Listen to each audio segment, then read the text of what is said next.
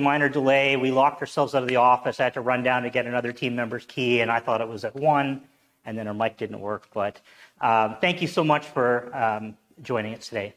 So we're going to kick off. My name is Don Bowman. This is my colleague, Nicholas St. Pierre, and together we are Team Agilicus. Agilicus today, we'd like to talk about really seamless vendor access without sacrificing security or simplicity, particularly around a manufacturing style environment. And so today we're going to talk about that friction between the industrial network and IT, and that friction comes because things are fundamentally different. Yeah. You know, you can't have downtime, you don't have Patch Tuesday, and there's usually fairly weak internal security, usually fairly flat networks. But then there's this thing that's been happening. People want faster time to repair. Vendors they don't want to roll a truck to you. It costs you money, it costs them money. They have staffing issues. And there's this issue with shared accounts. And, you know, it's easy to say I created the vendor X account, everybody shares it, but people leave companies, as you know. And then there's new requirements coming, whether it be driven internally by controls or insurance, and things like multi-factor become very challenging with that. And then the other problem is it's their problem, my partner's problem. They have IP addresses on their machines. They overlap with yours. When they connect the VPN, it breaks. They have to rejig it. They're not happy. You dictate certain software. They can't install it. And nobody's really as happy as they could be. So what's that overall challenge look like? So prognostication, over the last set of years, people see the industrial environment is becoming more like the IT environment, just slowly. But things have a long life cycle. You know, you buy a laptop, it's going to be with you for 3 years, it's gone. You buy a water treatment plant and you fill it full of PLCs, that's a 25-year capital investment. And there's no, you know, sometimes it's even difficult to get the programming software to still run. You know, you need a machine running Commodore PET. Probably not a true story, but maybe. But increasingly, these things are merging. You're starting to see, well, in order to get my compliance, I've got this big data, I've got cloud, I've got, you know, the sort of requirement, and how do I get this ancient thing safely into the modern internet without having my plant caught on fire and me on the 6 o'clock news? And that's a lot of the challenges you highlighted in the frictions, right? The systems that don't have VPN, that don't have multi-tenant, that don't have user credentials, date back to that era of 15, 20 years ago, where you know, the concern was let's be online, not about the security aspect of the solution. Yeah, exactly. Like, you know, back in those days, the Post-it note was secure because you had to be physically there, and suddenly the Post-it note may not be, you know, the paradigm of security that people are looking for. And nobody wants their plant out of service. You don't want to be the person that says, we're just going to turn production off for a couple of days while we, you know, upgrade. But often this new equipment, some of it is so complicated, it can only be supported by the OEM or the integrator, or in some cases they dictate that. I call that the John Deere business model. It's, you want to buy this from me, you're going to get the support from me, but there's no security. So that's the challenge. Oops. And so if I put myself in the shoes of the people that I talk to daily and say, what's my challenge? They say, production must produce, don't get in our way. Security is important, production is the most important. So certainly we're not going to have planned downtime. We're not going to have unplanned downtime either. So, you know, you work around that. And by the way, patches and updates, they break things. So by the way, you work around that. And then they say, my team, my partners, they need remote access. I need to improve my mean time to repair. But how do I do that? My partners are varied. Some are individuals, some are large companies. I can't really dictate their policies. My controls network, it's really unsegmented. It's kind of all or nothing. You're in, you're out, you're out. It uses broadcast domain on one VLAN. And by the way, the budget's zero until something bad happens, in which case spend as fast as you can because it's going to zero again next year. And that's a huge dichotomy, or almost the opposite of what we think about today from the IT networks. All of these points here, I plan my downtime in my IT network. I have a patch upgrade policy or time frame to do this. I get to choose the security policy or the IT policy for my partners coming in. But now I have the challenge of bringing all of that OT or industrial infrastructure into that model. And that's definitely some solid challenges to meet there. It'd be nice to be a dictator some days, wouldn't it? It's a good movie, too. So if I put myself in the shoes of the partner and I say, well, what would they say? Because, you know, it's an ecosystem. We're all in this together. I'm a vendor of world-class software for security. You're a manufacturer of world-class products. Your vendors are also manufacturers of world-class products and support them. We all need to win in order to win. But they would say, look, I support hundreds of customers. It really isn't feasible if they each have a different VPN technology. I just can't install that all on my technicians' laptops.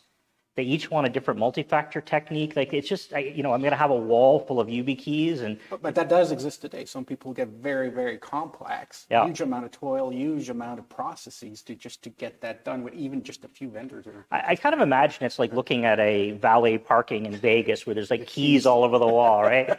And then I think of Ferris Bueller's Day Off, and I think of the Ferrari, and I think maybe this is getting out of control, and then they drive it backwards. But everybody needs different licensed software, and how can you say to your vendors, you need to use this VPN and it costs this much per seat, so thanks. It comes back to you on the cost, right? The vendors, the partners, their teams change. People come and go, whether they come on good terms or bad terms. You really don't want them having access later. And everybody wants efficiency. Drive time is dead time. Yep. Rolling a truck is dead in all regards. I'm sympathetic to your security needs, but those are ultimately your problem. I run my business, you run yours. We can't really meet in the middle here. So there's a non-answer out there, and the non-answer is kind of let entropy take its case. Closing the barn door after the horse has left. The horse hasn't left yet. Why should I close the barn door?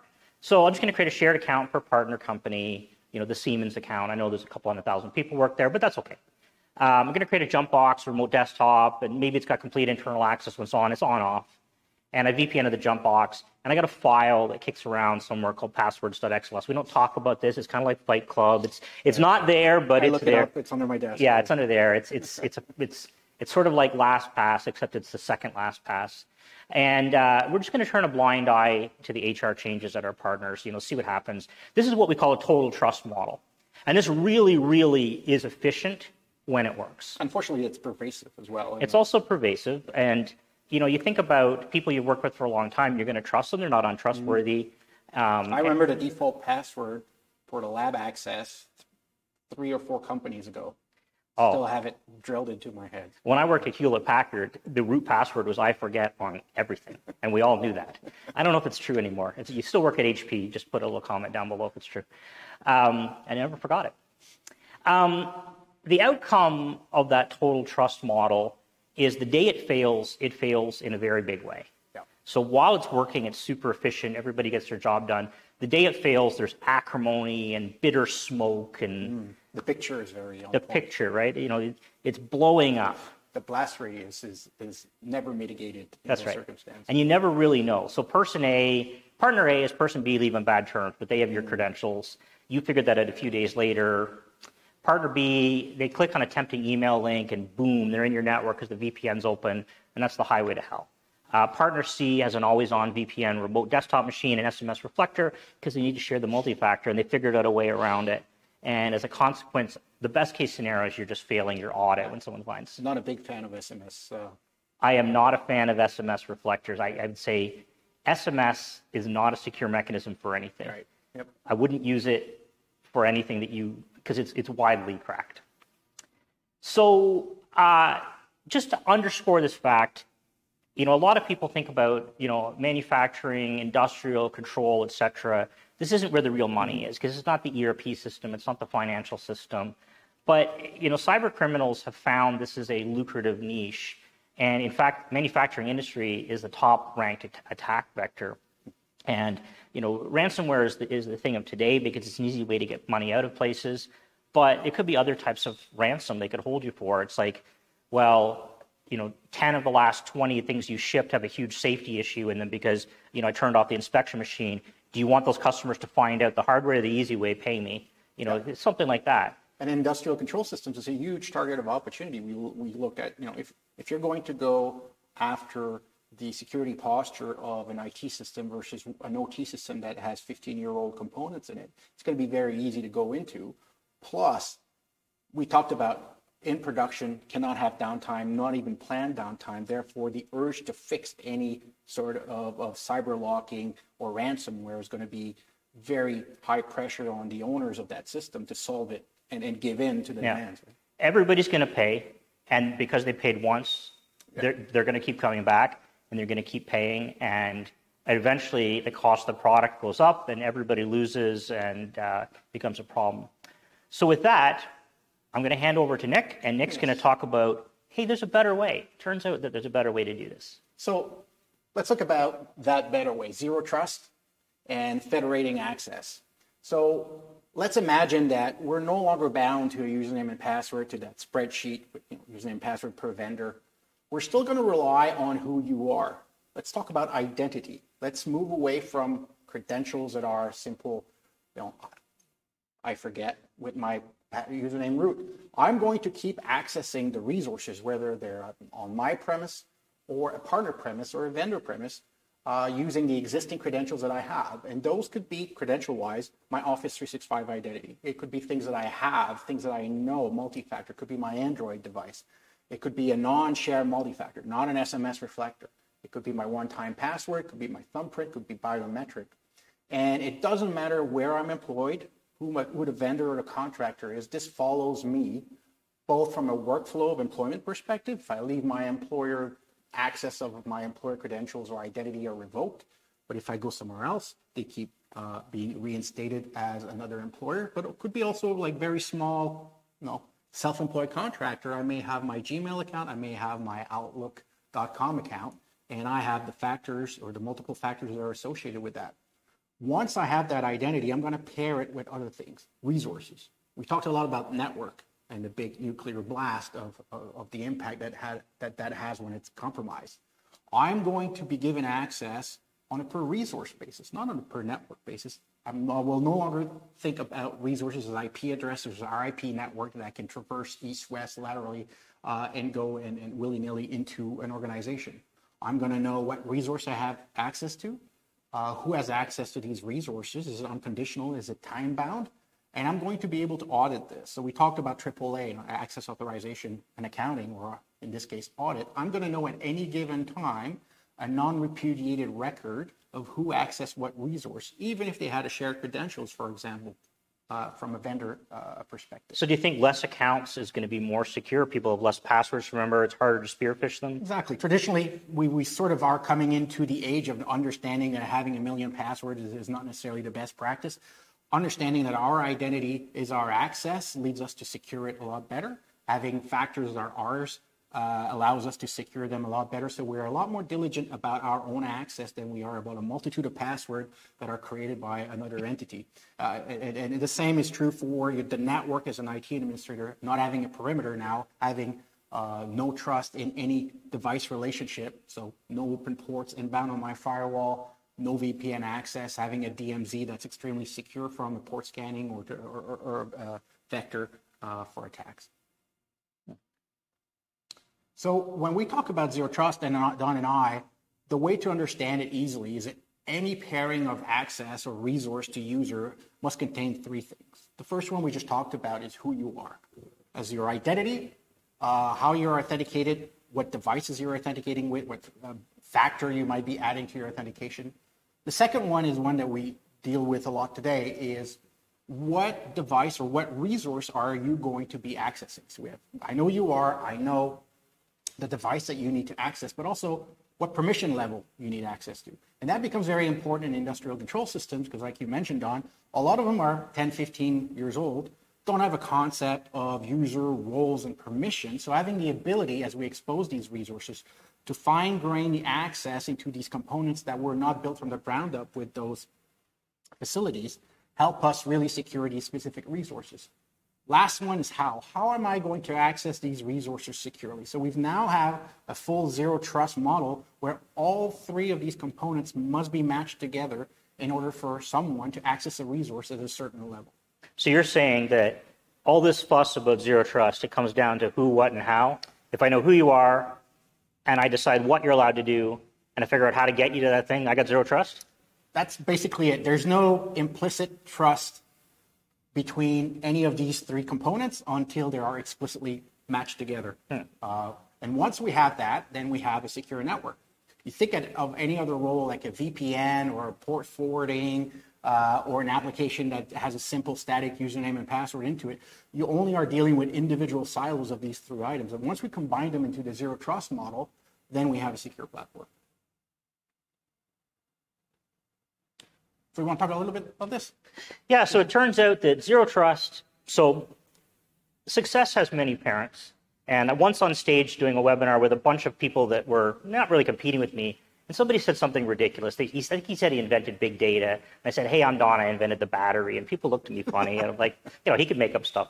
But, we kind of made this up a little bit. We've been doing this since it began. Zero Trust really got everybody's wind behind the sail in 2019 when the National Institute of Standards Technology just put all their effort into it. And then each of the last two U.S. presidents have signed executive orders, and it's just everywhere now. And you see it in all industries. And it really comes down to there's all kinds of standards, and they got all kinds of texts. And if you have who, what, and how, you have a zero trust architecture. And if you just keep that in mind, and you think about, I'm not getting a user into the network, I'm getting a user to that thing with the role they're allowed. Oh, they're allowed to view the HMI, but not modify it.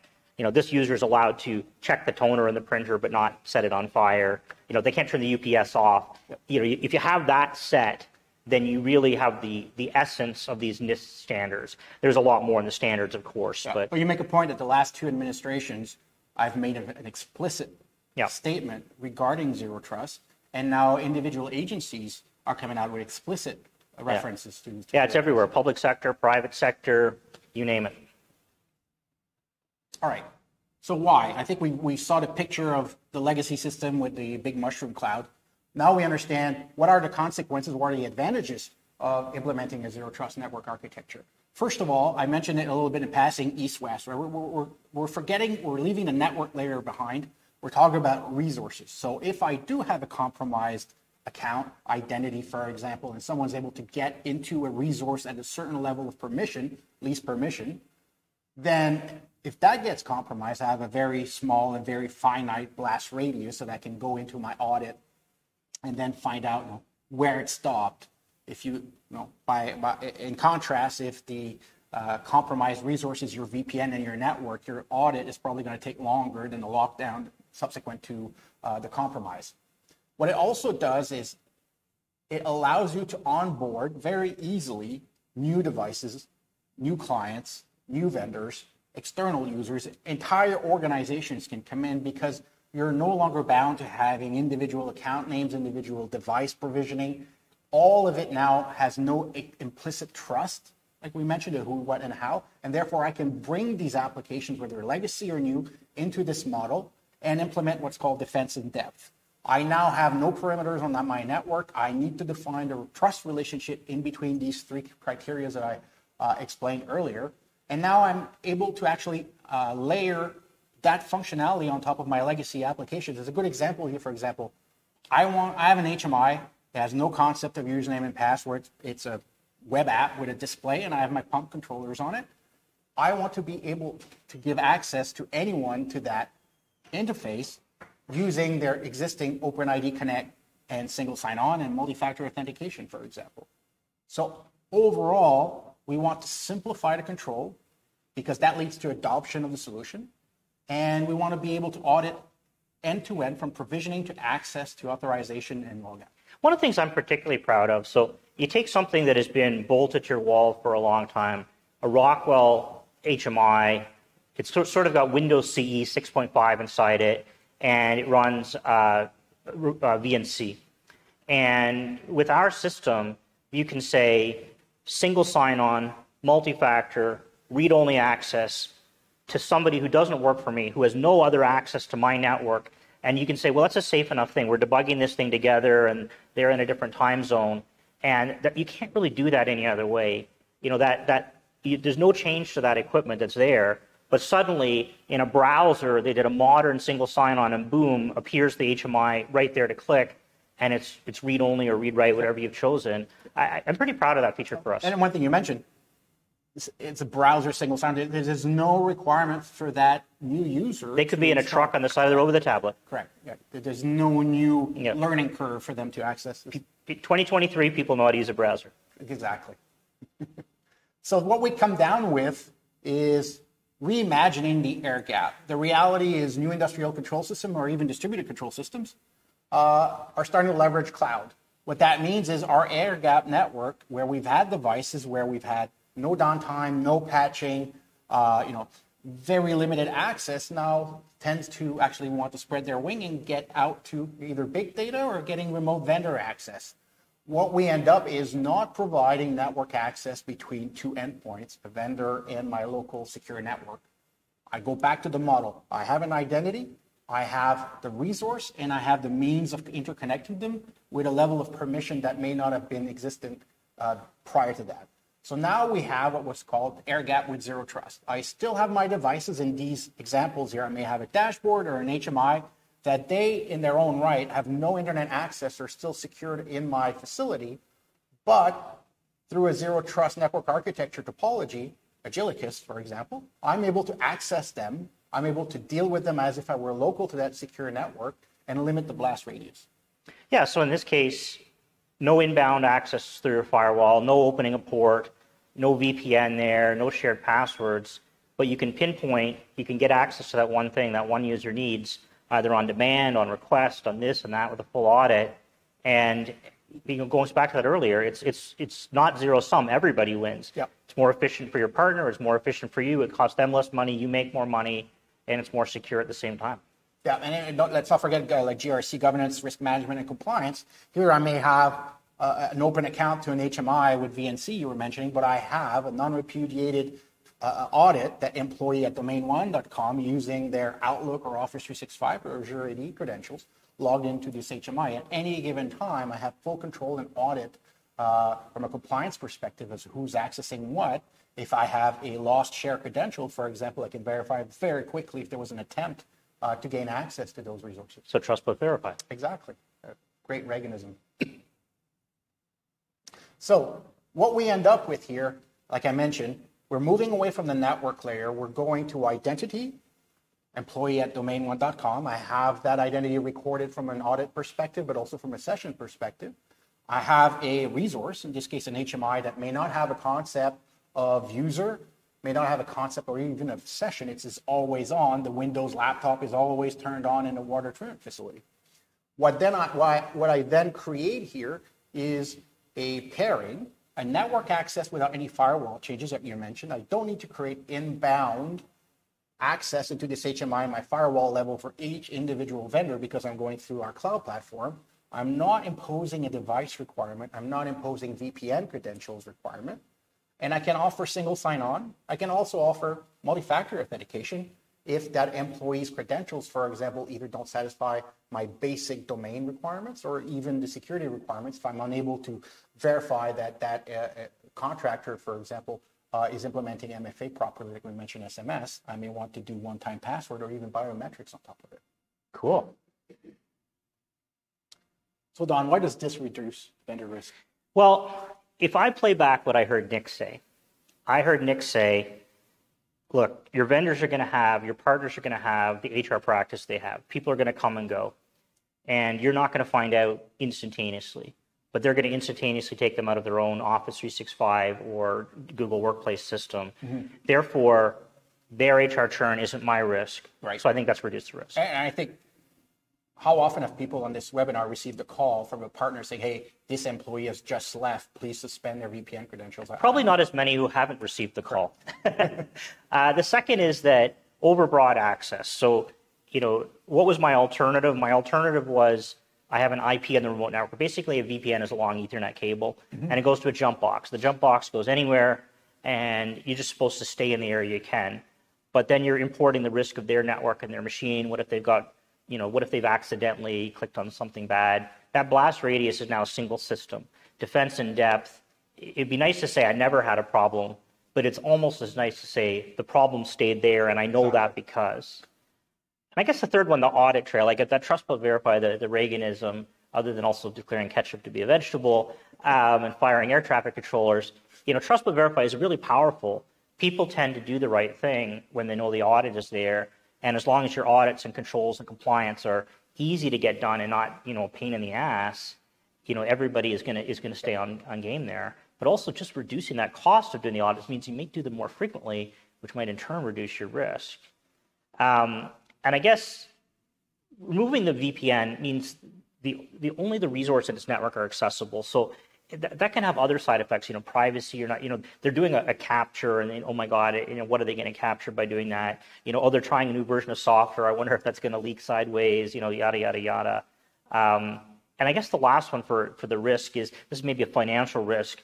If you don't have shared software, then you don't have to worry about my licenses on your machine. Yep. Then you don't have to worry about my vendors coming to me to check my compliance, and maybe I've shared a license that I shouldn't have. It also leads to adoption. I think it's very important if the contractor feels that there's a toil or a learning curve to get onto that platform. Yeah. Then it tends to create either a friction or an hesitation to adopt it. But if there's no additional software, no shared software, no custom credentials to learn, I think it naturally flows that the same system that's used locally is now used remotely, and it just naturally gets I guess the other risk that maybe you could highlight is your vendor has 10 people to support. They're likely going to do the best job on the ones that are the easiest to work with. Yeah. And you're not going to be spending all the time yelling at them, why hasn't this fixed? Because you were the easiest one. You got done first. Maybe that's a different type of risk.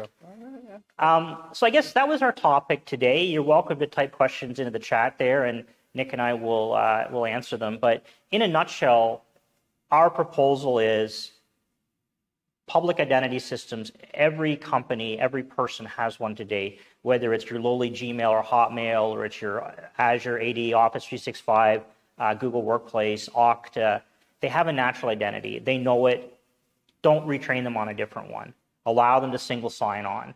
And then you need to, so your partners, they can own the who, but you must own the what. The what is what they're allowed to do, and you control either vendor A or person B, whatever the granularity you need is, they're allowed to do this thing. And then the how is our secret sauce. It can work behind network address translation, LTE modems, Starlink. It's outbound only. It's in WebSocket, HTTPS formats. It can be inspected by inspecting firewalls like Palo Alto and Zscaler and so on. But that's really the proposal that Agilicus has, is we think we can make vendor management simpler than some of the other alternatives, either doing nothing or sharing passwords, and make it easier to use at the same time. So more secure, more simple, everybody wins. And that's what we'd love to chat with you about.